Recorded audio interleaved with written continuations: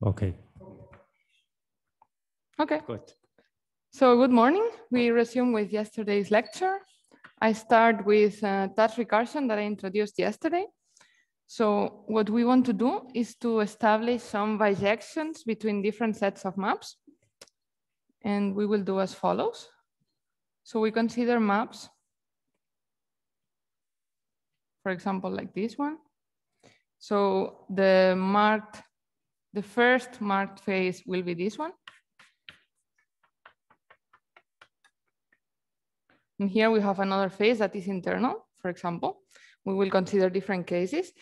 And this one belongs to the set of maps of genus G and boundaries and fixed lengths of the boundaries given by L1, Ln.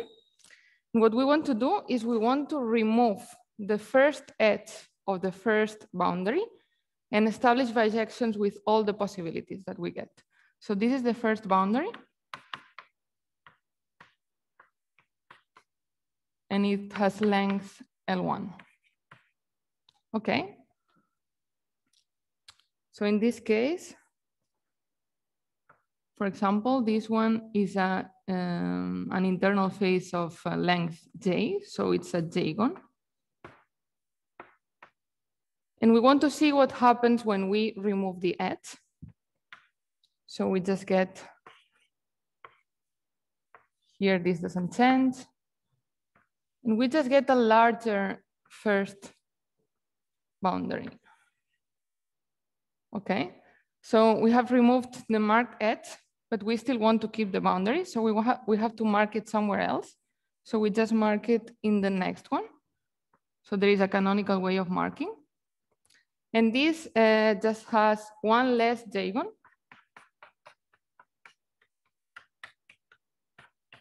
And first boundary now has length L1 plus J minus 2. Okay, so it has same length L1 plus J, but we have removed this one that was counted twice, so minus 2. Okay, and now we have to translate this type of things to the generating series. So this is what we're gonna do.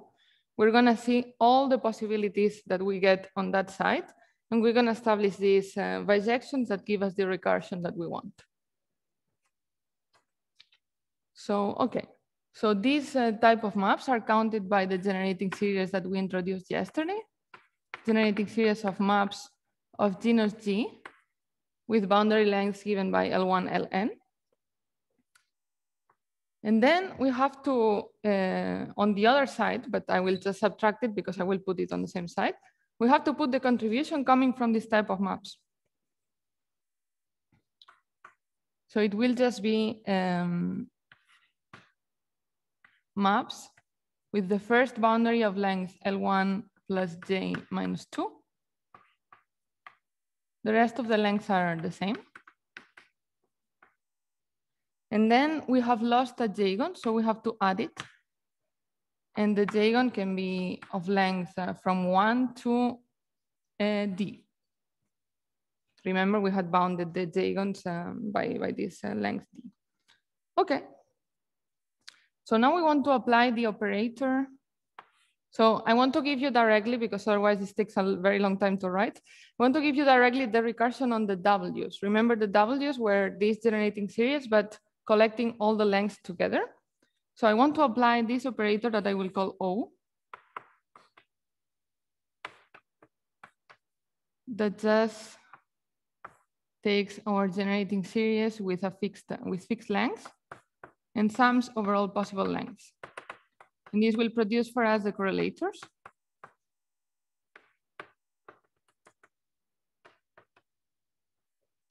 And well, for some technical reasons, it will be a bit better. I will just multiply by x1 as well.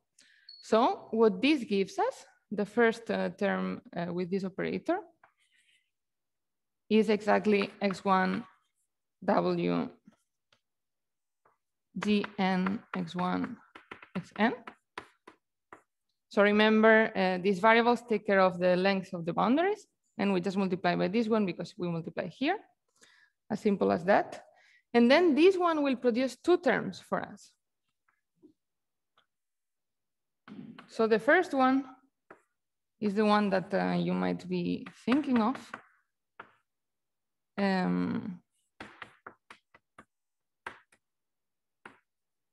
It's just the same WGN x1, xn.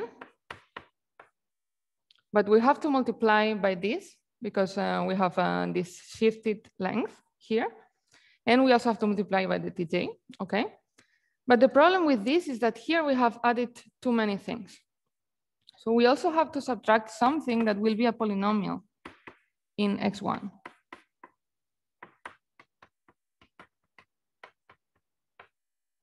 So, okay, why is this? It's because this length, this new length is bigger or equal than j. And this is not what we are putting here. In here, we are considering L that starts at 0. So we have to subtract those extra terms. But remember that j is bounded by d. So that's why this guy is a polynomial in x1. Okay, so it will be bounded. So polynomial. And actually, I will tell you exactly what the expression is, even if we don't need it too much. Yes, maybe I should remember what V was. So V was the potential of our matrix model. And we were just taking this.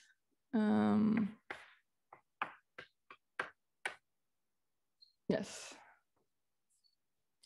Okay, so with that, we can write these two first terms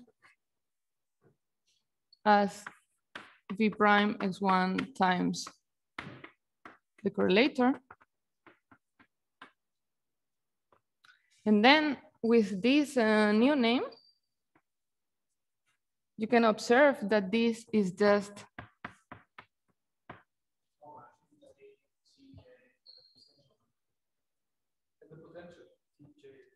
yes, sorry, of course. Thank you. Otherwise, that is very confusing.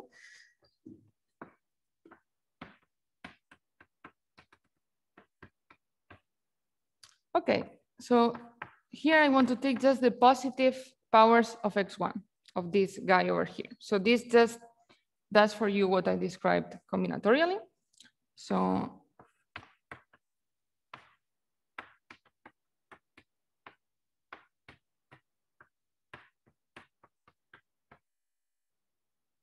okay.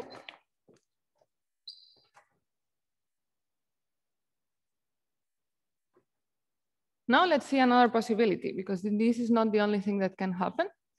We can also have something that looks similar, but will give a very different contribution.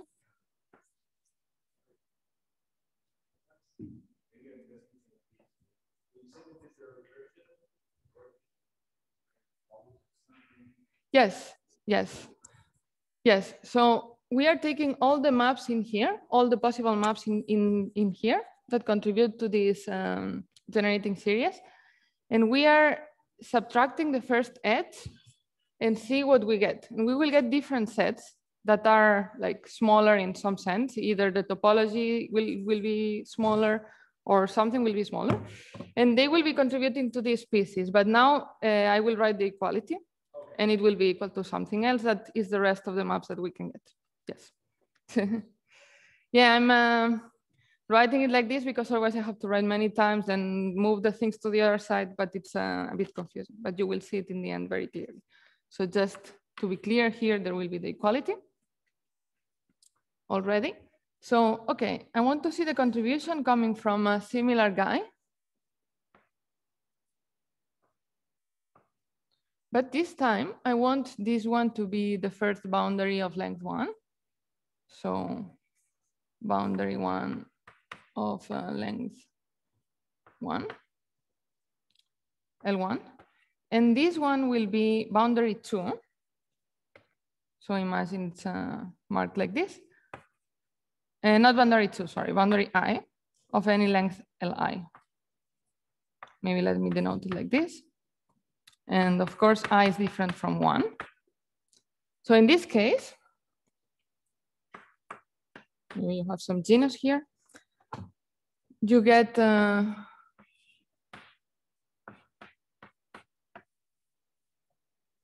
wait, sorry. You get just this. You mark the next one. Am I marking properly? No, because I want to be.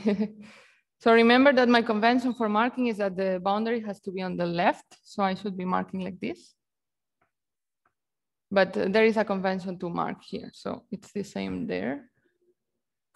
Sorry. I want to keep the same boundary. So it has to be like this. So it's on the left. Okay. Okay, so now this one will have a boundary 1. Is it 1? Yes. Boundary 1 will have length L1 plus Li minus 2. So it's very similar to before, but the difference is that this one is a boundary instead of a Jagon. So it will give a very different contribution. And I will give you directly the answer in the correlators, but this one is not so easy to see that it gives directly this. So I will give it as a small exercise to complete the details if you haven't done this computation before. Otherwise, you will know how to do it. So now here we subtract the boundary J. This is what this means.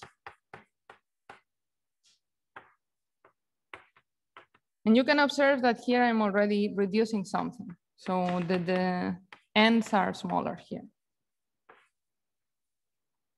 And in the previous one, I was reducing the number of Jagons if you want.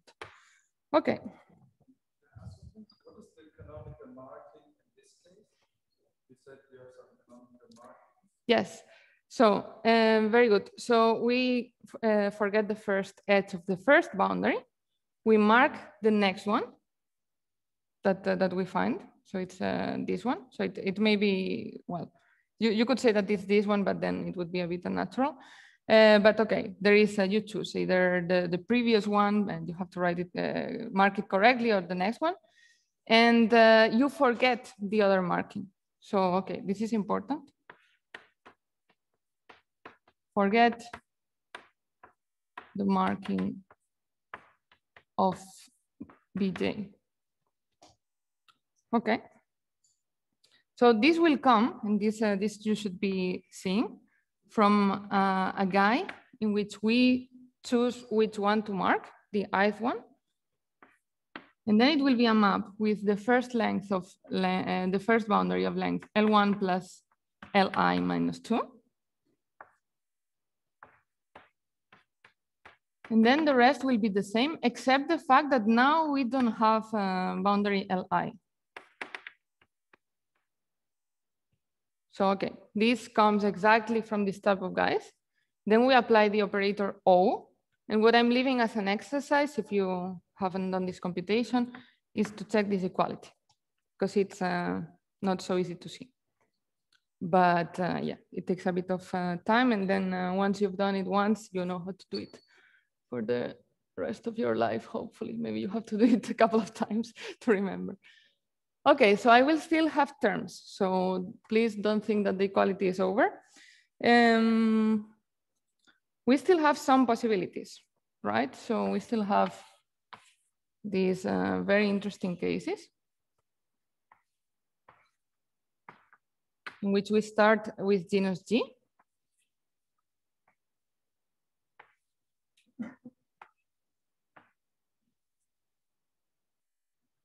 Then the marked one is this one. The first boundary is all this. Then this guy has topology G. So this has n boundaries of lengths L1 and big L, which is a set L2, Ln. Then we remove it.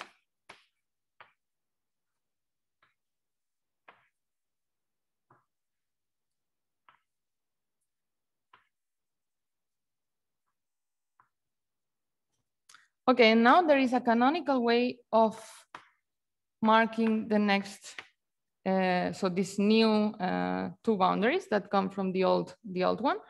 So we take some convention again. So for example, we have to mark, I try to do it the same I was doing. The next one, sorry, it's the next one, but it should be marked properly.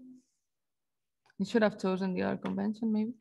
And yes, and then here, am I doing it correctly? Because now I want the previous one, so I should be doing this one.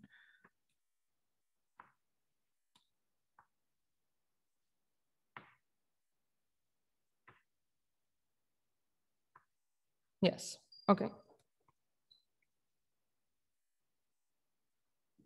And then this guy has one less genus, this is very important, and one more boundary.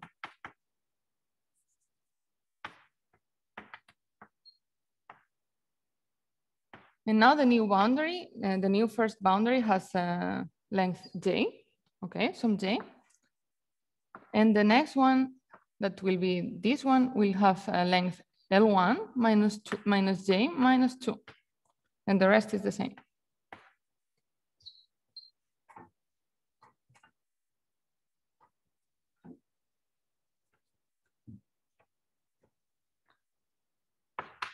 Okay, and this gives us, I give you directly the correlator, but this one is quite easy to see that this is what it should give.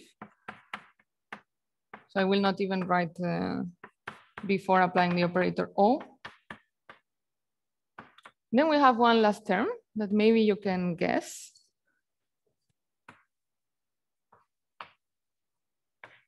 That will come from guys like this.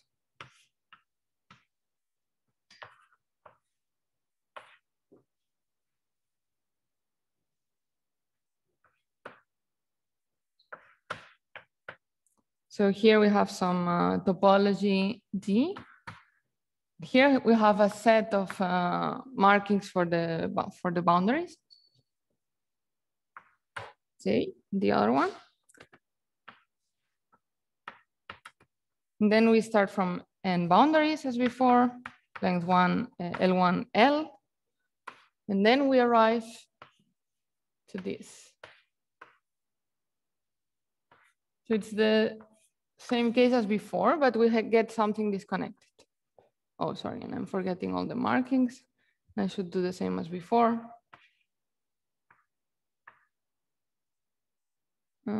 Yes, this one. And then I should put the same genus because I'm not changing anything about the rest. So this is still I, J, and this guy has n plus 1 boundaries.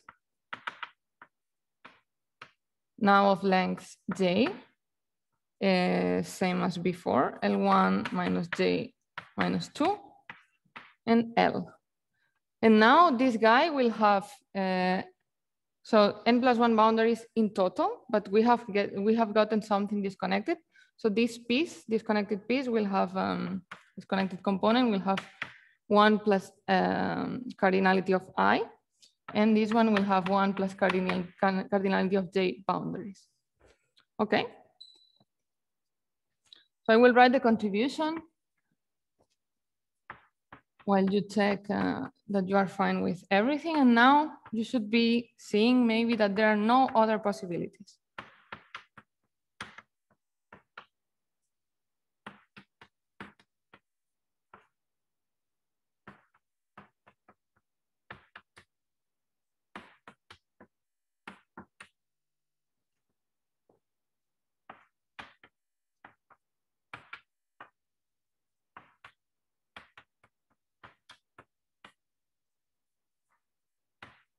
So, okay, I plus J, I union J is the rest of the marked boundaries. So it's they form together the variables x2, xn that mark the rest of the boundaries that are not the first one. And x makes reference to the first one, and I should call it x1 because that's what I've been doing in the whole equation. So this amounts for the first piece, this for the second piece, and we need this sum because we need all the possibilities to split the topology, the genus, and the number of boundaries. Okay, so is this equation clear? Yes. There's also the case h equals 0 and the set I and the set included in the sum? Yes, it's included in the sum. Yes, good question, because we will treat them separately later. So, okay, now we want to see what happens for the topology of the disks, because, yes?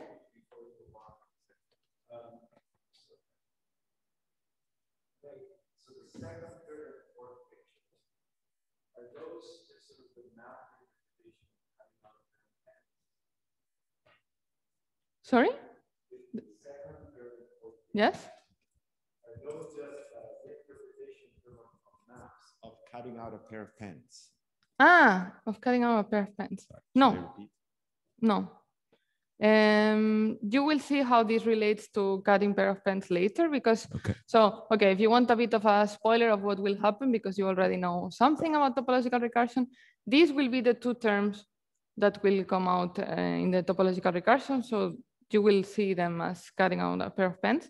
But this is not what I'm doing now. What I'm doing now is just removing the first edge and establishing the bisection, so you get all these terms. Is it possible, is there like a big picture idea of what is happening, like what drives this recursion?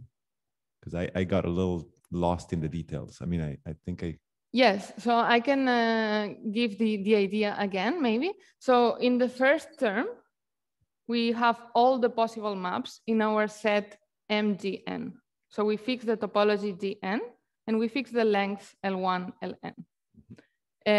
Sorry, so that's for the F, L1, Ln, G. Then we sum over all lengths and we get the first term. And now we want to see if we take all these possible maps and we remove the first edge of the first boundary, we want to see all the possibilities that we get. And we get some graphs that are smaller in the number of edges, at least, because we are removing one edge. And we get different things. So we get a contribution that is a mysterious polynomial, if you want. We get some things that have maybe smaller topology, but also some things that have the same topology. So we have things that have less edges, one less edge. And they are given by these different generating series. So this is just a classical thing in combinatorics. Actually, Tutte did it in the 60s to count disks. So he only did this for the planar case. And with that, he could compute the generating series of disks. So that was his goal, to compute the generating series of disks. And he thought, okay, I can use this combinatorial trick of removing one edge, find a recursion. And since the first terms with few edges, I will be able to see what they are. I will be able to maybe find my generating series. And this is what we are doing now for all topologies at the same time. And now our goal is to reduce many, many terms, use some complex geometry tricks, and get our topological recursion formula out of these combinatorics. But until now, I only use this combinatorial idea. Okay, so you promised an equal sign a little bit earlier. Is it? Yes. Are we still waiting? Okay. It's there. It's there. Okay. Yes. So I was telling that you take the first term in which you have all the possible maps. Then I've been showing that each term is one of the possibilities. So the first two terms come from the first picture, and then is equal to the rest of the terms. And that's is there an easy way to motivate why there's that equality? Yes, the motivation is exactly this combinatorial idea, that you can establish a bijection between, so if you want, I maybe can write it here. So we established a bijection between M, G, N, L1, Ln, and sets after removing the first edge of the first boundary. So I took all the possible graphs here. This is all the pictures on the left.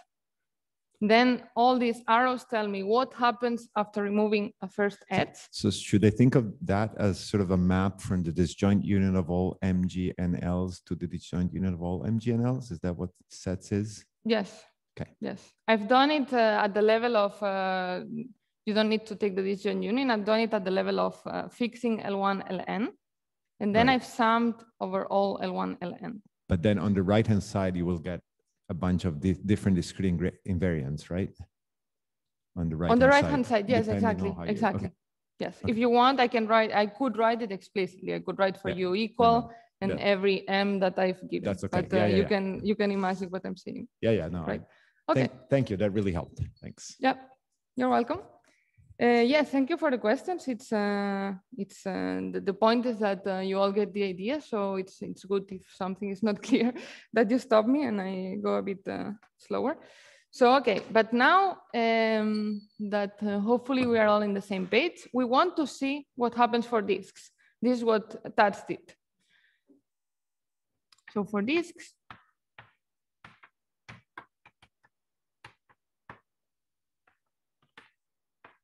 we just get a very easy polynomial. You can start checking which are the terms that are going to survive for disks. So we get from here, since we only have disks, so disks, I mean that in the first term, remember that the first term is the one that contains everything before removing, we just get a 0, 1. So this will give us the term, maybe I will write it here just because it's more beautiful, but it comes from that first term. So I just brought the first two terms to the right-hand side. Then this guy over here will only have one possibility because we only have disks now. So it will just be disks to the square. And then the other thing that survives, the only other thing that survives is P01 of X. And then this is equal to 0. This is exactly that recursion for Gn equal to 0, 1. Okay. So this is already nice because this is telling us that the generating series of disks, that was this thing that I defined as a formal series, is actually algebraic in X. This is the first thing that it tells us. Then if we have a way to compute the P01, we will have a way to compute disks. So, okay, we can try the naive thing. We can just try to solve the equation.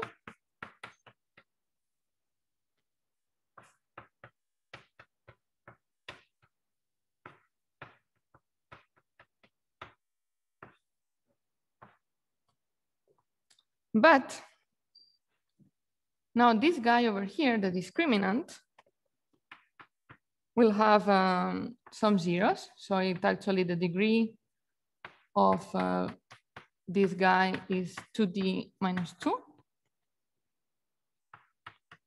So this will have 2D minus 2 zeros.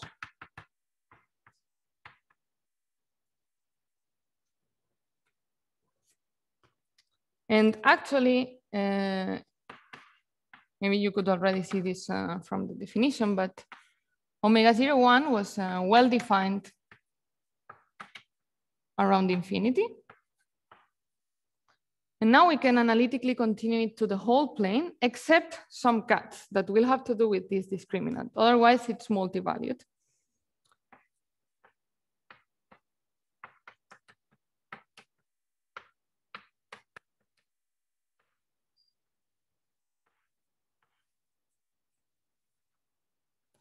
So, okay, here maybe it's not so important if you don't get all the details because I don't have time to prove everything. But I will give you a bit the idea because this is the type of things that you need to understand to get all the details. So, okay, you have infinity here. Your generating series is well defined around infinity. And then what you can get from here is that you can analytically continue, but there will be some cuts. Okay. So what we can do is define a Riemann surface.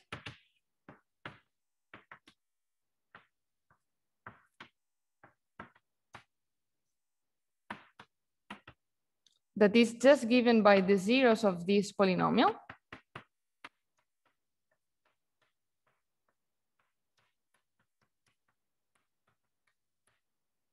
And well, maybe we need to compactify as well. We just project to X. And this gives us a Riemann surface. Okay. This is a general fact. Every time you have two meromorphic functions, they satisfy a polynomial relation, and you can define a Riemann surface like that. But okay, this is a bit going to the general theory that I'm still not explaining. But the remark is that if you have d minus 1 cats, that is our case, then the genus of this Riemann surface will be smaller or equal than d minus 2.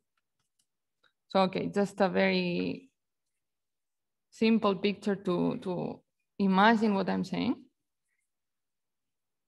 But then you will have to believe the lemma that tells you how many cats we actually have. So if we have 3 cats, then the genus can be at most 2. This is what I'm saying here. But what happens for maps is actually very good. So the combinatorial problem imposes for us that we will actually only have 1 cat.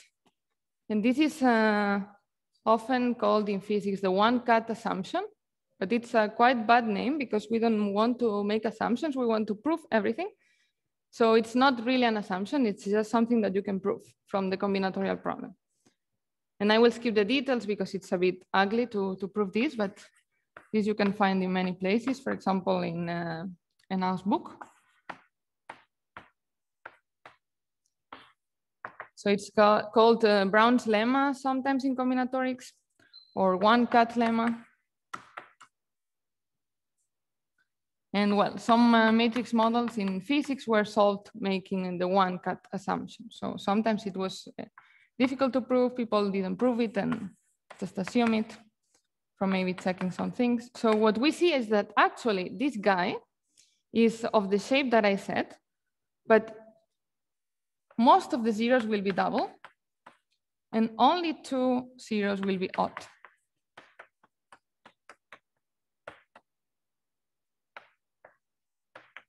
And okay, we have some expressions for these zeros.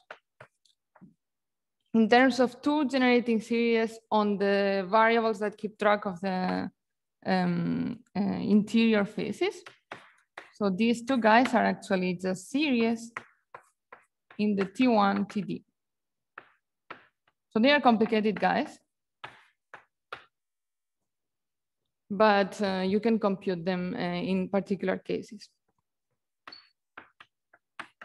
And unfortunately, maybe I will not have time to give a particular example, but you may see it in Sevan's talk on Friday. So okay, from this we get that our generating series has genus 0. And then we know that it exists a rational parameterization.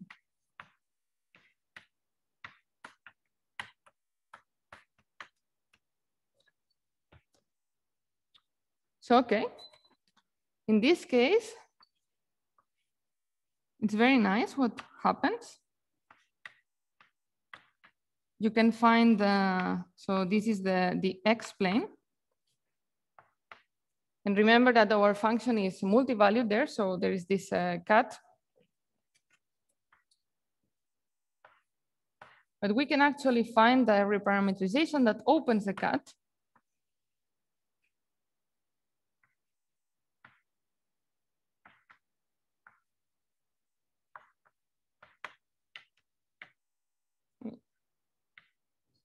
Okay, so what is happening is that here you have your double cover of the Riemann sphere that I wrote here.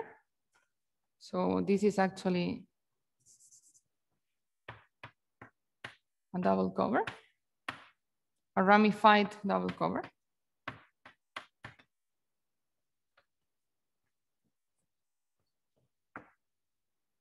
And what happens is that we have opened the cat.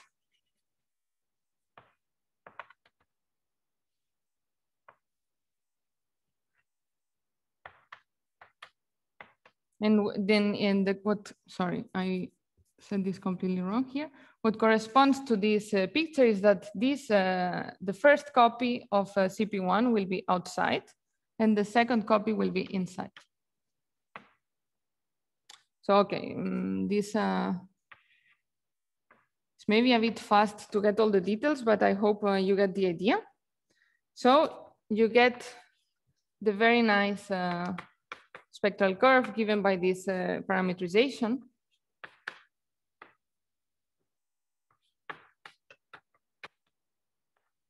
So this is the explicit parametrization that I'm talking about here. It depends on this alpha and gamma that, remember, are some complicated series in the T's, but that we can compute.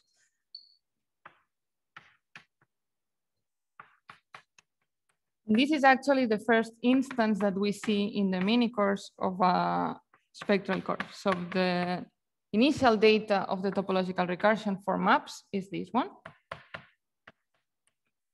I'm happy that you saw in the talks yesterday many other examples. But okay, this one is a bit, you're seeing a bit more the details. And actually you can find the explicit dependence on the Z's for the disks. So this lemma allows us to actually compute the generating series of disks. And then given the UKs precisely is not super straightforward in general, but if you specify some T's, then you can always get it. So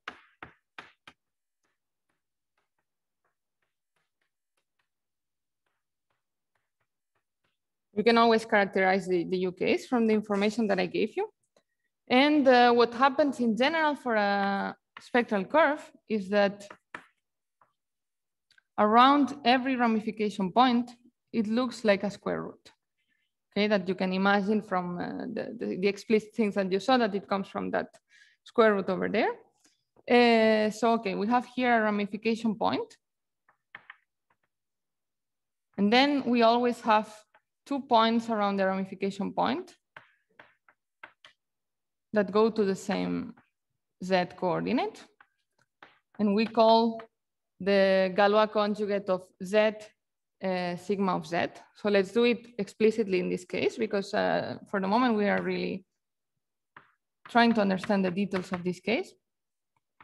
So, okay, yeah, here we just take our derivative. And then the zeros are just, sorry, what am I doing?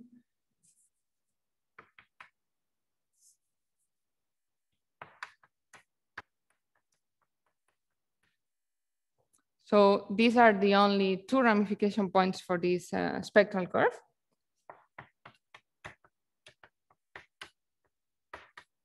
And then we can easily find the Galois conjugates. In this case, they are just 1 over Z. So, okay, if you put 1 over Z here, you will get the same in this case. And actually in this case, this involution is global in the curve. Okay, but this is not always the case in topological recursion. So yeah, another little thing that you can observe is that the ramification points are fixed points of these conjugates. Wait, sorry. Okay, and then this will be important for the solution. So, okay, I hope you got an idea of how the 0-1 case works, and that you feel confident that you could get all the details, maybe with a bit of help of Anna's book. But I will continue because we want to try to solve the problem with topological recursion. But please ask me questions. Your spectral curve doesn't have singularities? It may have singularities, yes, yes. And those are important for some things, but I will not focus too much on that, but it's important, for example, for the integrability part of the problem, this type of things. So now are there more questions about the disks? Yes? Sorry, again, the big picture is, I think a lot of talks about where this spectral curve is going to black box start. Yes. Am I correct in saying that you just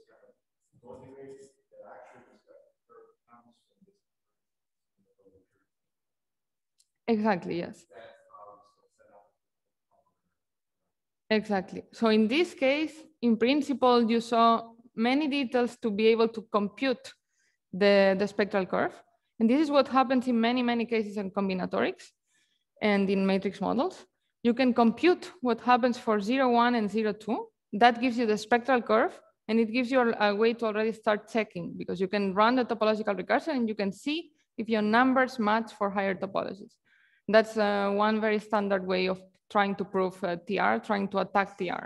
What happens in other problems is that 0, 1, and 0, 2 may not make sense for the problem. So you don't have a way to compute them at the beginning. So you start from guessing the recursion, and if you see that probably it's gonna work, then you can extrapolate the 0, 1, and 0, 2 that you should get. But this is not how this is working. Here I'm proving everything up to details. So you saw the computation of 0, 1. Exactly, this is exactly what you said.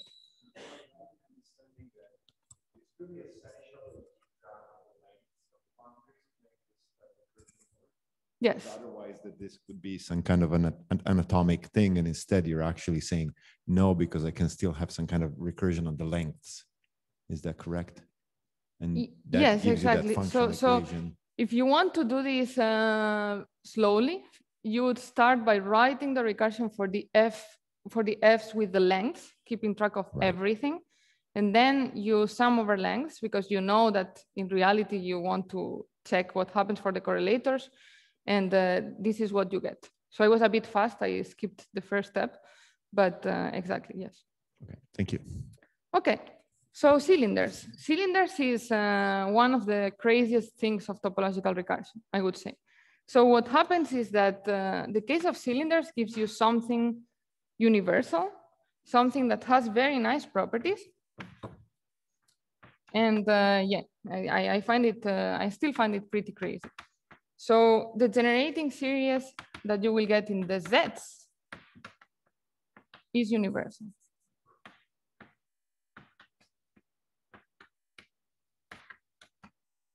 So maybe I will write it first before advertising more this, so you can see something concrete.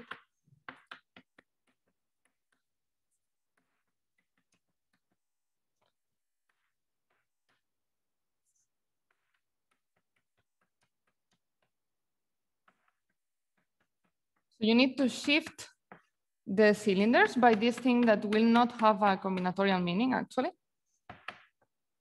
And then you will get this thing in the Zs that if you saw talks of topological recursion, you will have seen for sure. That is this universal object that I'm talking about. So this is very nice. Observe that for disks, you get this quite crazy thing that depends on the T's. So computing it is not so easy in some particular cases. I'm telling you that it's possible, and it's not nothing complicated. But okay, you need to compute stuff. It depends on your very specific problems. These T's will depend. This U will depend on your T's. For omega 02, you need to know omega 01 because you have X's here. But in the Zs, this always stays this shape for many, many, many types of maps and many problems in topological recursion. So it's very nice. So what I mean here, first of all, is that this is independent of the TKs.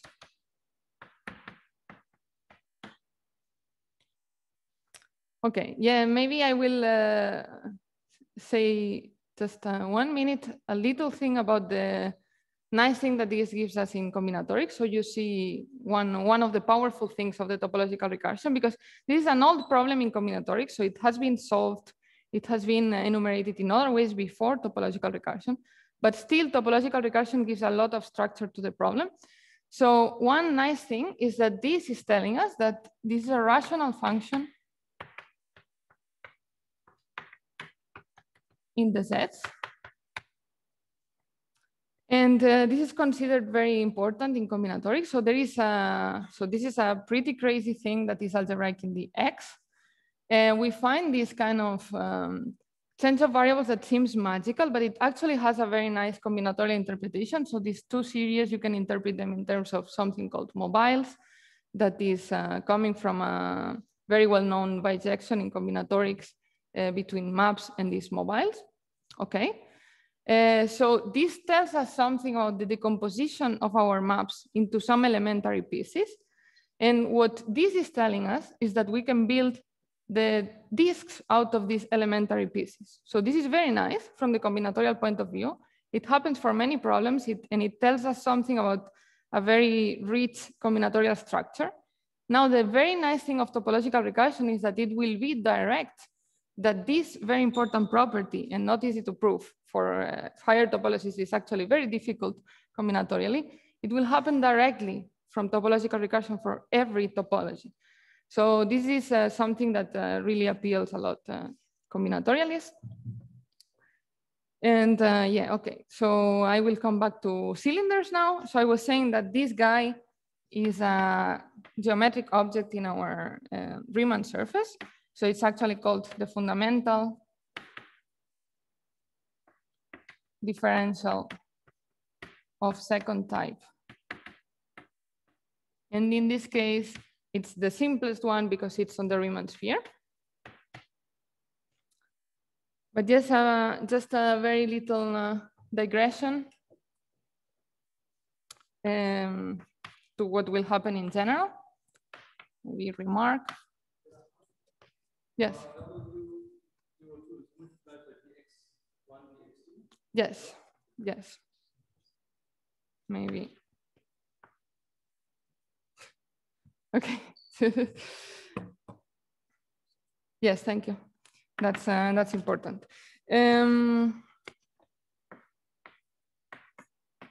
So, okay, in complex analysis, we have the Cauchy kernel.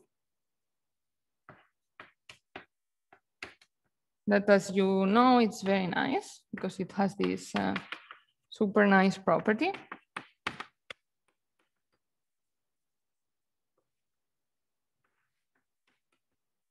That it gives you back the function if you take the residue against this kernel, if your function is holomorphic. Unfortunately, this guy only exists in CP1. However, if we differentiate it, we get the differentiation Cauchy kernel, maybe it's called, I don't know if I'm inventing this.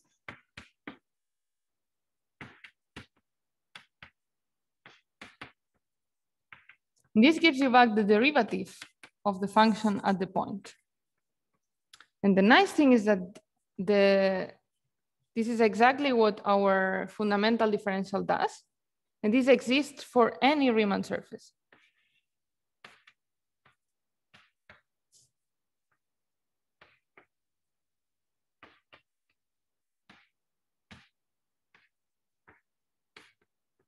Okay, so this is a little digression of the general theory.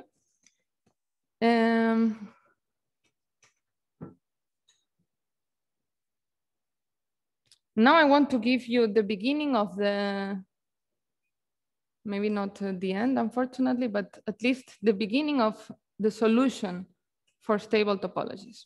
So now you saw everything I managed to say in 1 hour about the unstable topologies.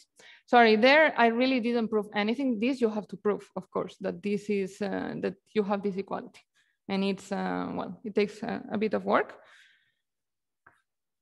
But yeah, I skipped that. So I said stable topologies or higher topologies.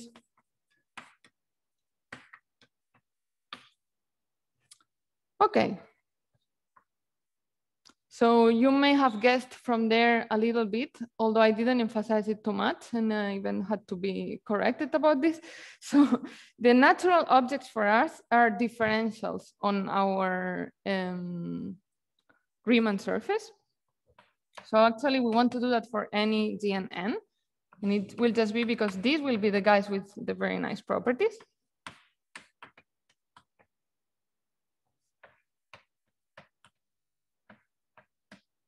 So now I will write it properly for every topology. So the natural guys will be called omega GN. It will be differentials on each variable. So it's like one form in each variable if you want.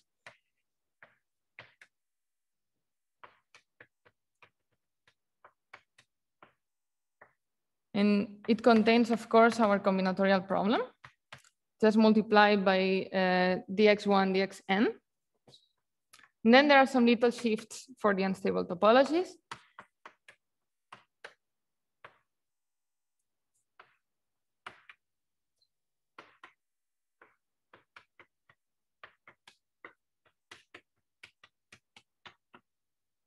Okay, so the shift that I already told you for cylinders, also for disks, I already told you. Okay, yes, because the y, yes, and this I didn't write, but omega 0,1 of z is just this y that I wrote there, y of z times the x of z in this case. Okay, so now from touch recursion, this is another little thing that you have to believe because I will not have time to justify. But from touch recursion, you can prove inductively the following properties that will help us get the topological recursion. So the omega GNs are symmetric, meromorphic differentials.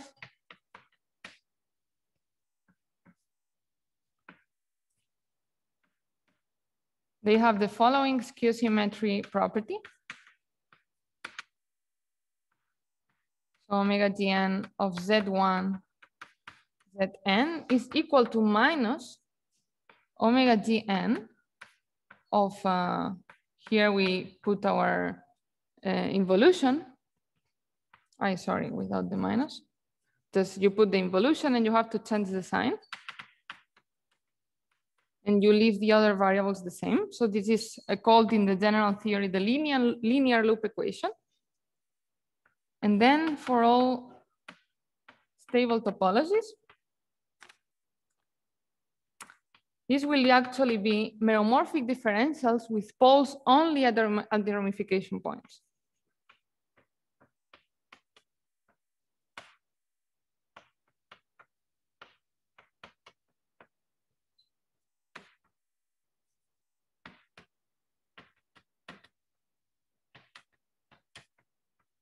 Okay, so these things you can prove by induction from touch recursion. It's not too difficult for the map case, but in general, these can be difficult things to prove as well. It's just that in this case, I take this for granted and then I give you the shape of the topological recursion from it.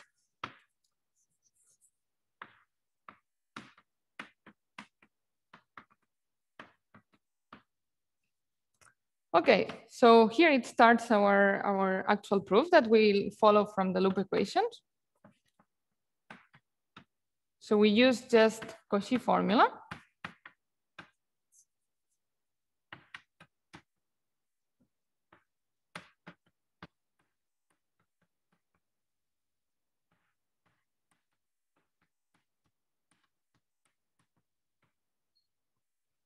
Now, we want to use that for every one form, the sum of residues is equal to 0 in a compact Riemann surface.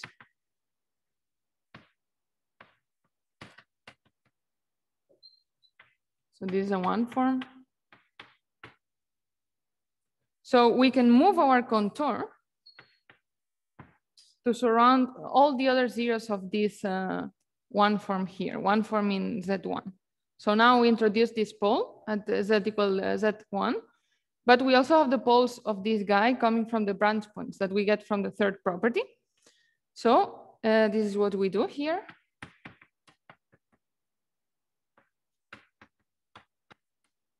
So we change the sign because we are just using this equality.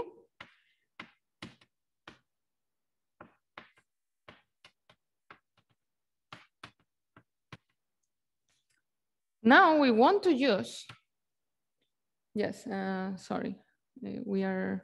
Oh, you started 5 minutes late. So five more minutes? 5 minutes is perfect. Okay, thank you. Then I will finish this computation. So now we just use that these guys are the same around the ramification points. So we can use this to write this as 1/2, and then we will put the other term that will be just changed by the involution.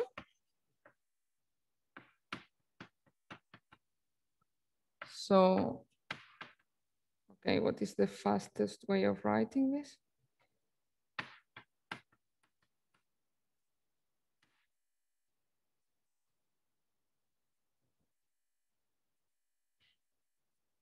Sorry, no, I should write it like this.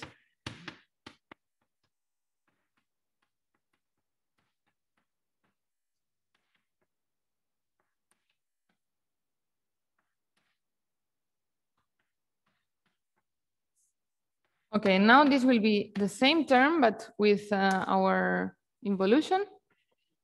And we are just using this property. So we are allowed to do this. Okay, so these two guys give the same residue. So I'm just putting a half and summing them. So it gives us the same. And now we use our skew symmetry property. So we can just write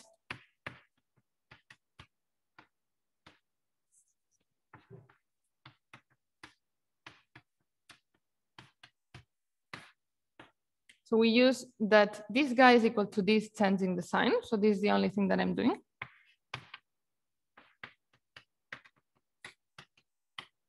So it uses skew symmetry that is number 2. And now we write this guy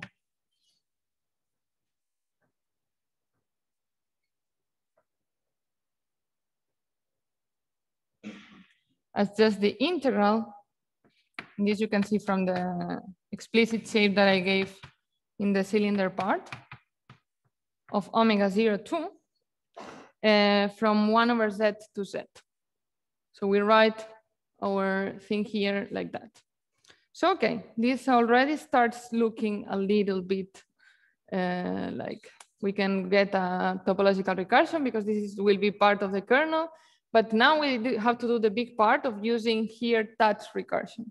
That's what we will do. We will plug here what we got from touch recursion, and we will eliminate all the extra terms that should not appear in topological recursion because we know it's true. And we will only have the topological recursion terms surviving. So, okay, I will do this the next day. And it will be maybe a nice way of starting the last lecture. We will just have proved this and we will see a bit more of the general theory. Thank you.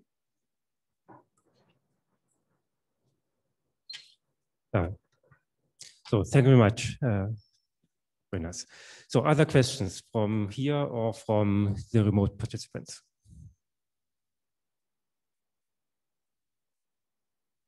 Yes. Oh. So again, try to first say your name and then so everyone will know. Okay. Hi, I'm Nitin. So basically, like for this one-cut lemma, is there some sort of like philosophical like reason why you get double poles, like double zeros for all of everything except for 2 ramification points? I mean, the reason that you get some Gina zero curve. I mean, it seems a little bit crazy because you have some kind of like very complicated, some very generic potential, right? And then it just seems that when you take this thing, you just get double zeros for most of the zeros. Yeah, to be honest, I don't know. I have the feeling that I should say yes, because this happens in many cases, in many important cases. So somehow the simplest combinatorics that you get out of loop equations. So we wrote the loop equations and we are trying to solve them. And what happens very often is that the simplest solution combinatorially has this property. And then there are other solutions that don't have this property that are also given by maps, but just more complicated things. So maybe, but to be honest, I don't know. It's I always found it as a technical thing that you need to prove, and that many people assumed in many cases just to get the nicest combinatorial problem that you get out of a matrix model. But yeah, I don't know. Maybe someone knows better. Gaetan wants to comment something. And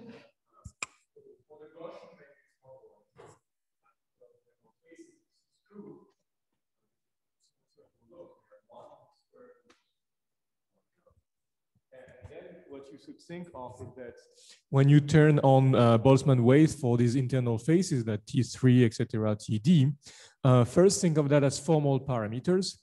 And since you do everything as a perturbation of the Gaussian, then you should still have the same structure. So the one in front of the semicircle, the square root, should become maybe a formal series in the T's. So we'd expect that to be true. And then the non-trivial fact, it's not too hard, but you have to prove, is that actually, well, this has finite ways of convergence in these variables. So this remains true for small enough but positive ways. So that's one intuitive way to say, oh yeah, it should be true. There's actually a combinatorial proof that is true in quite full generality. Whenever the geometric series of maps are well defined, so their coefficients are finite. And you do see the cut growing. It must be just one cut, but it's maybe less intuitive. It involves more bijective combinatorics. But it's true quite generally that in combinatorial problems, not geometric problems, but combinatorial problems, the spectral curve is genus 0. Yes. Yes, thank you. Yeah, but you can find, for example, in chapter 4 maybe of Bertrand's book, you can find the multi-cut solution of the same loop equations, and it also counts some kind of nodal maps. So okay, you also have some kind of map interpretation. It's just uglier things, and yeah. Okay. Okay. More questions?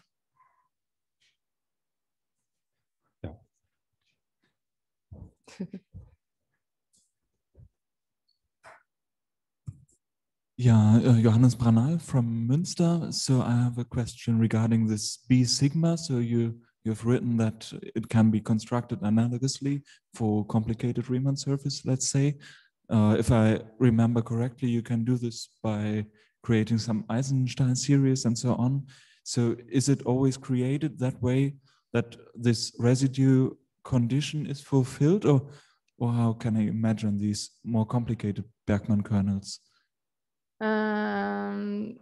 Okay, so I'm talking about the classical fundamental differential of the second type, and then it will always have that property.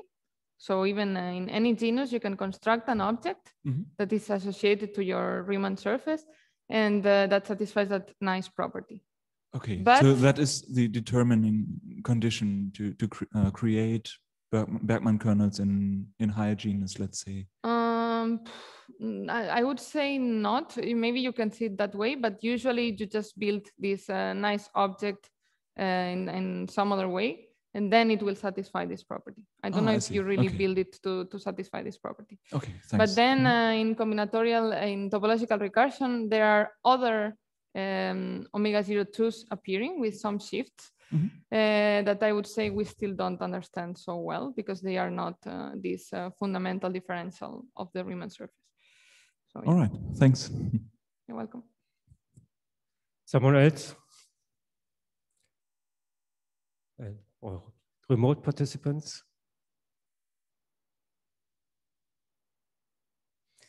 So if not, then thank you very much. You're welcome.